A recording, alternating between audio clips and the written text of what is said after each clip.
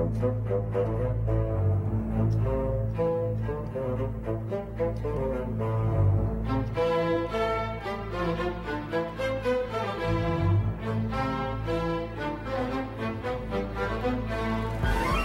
was very difficult during my young days for me to have realized the pinnacles that one individual could possibly reach.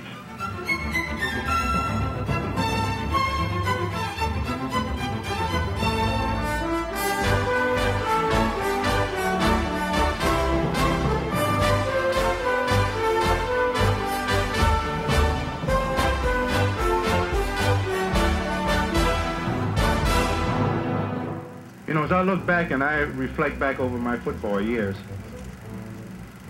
and just basically a little simple guy from Reading, Pennsylvania, that didn't have pretty much a sense of direction.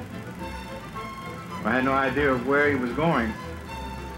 If it hadn't been for Andy Stopper giving me the guidance to influence me to go ahead and get my college education, I wouldn't be here speaking to you this afternoon.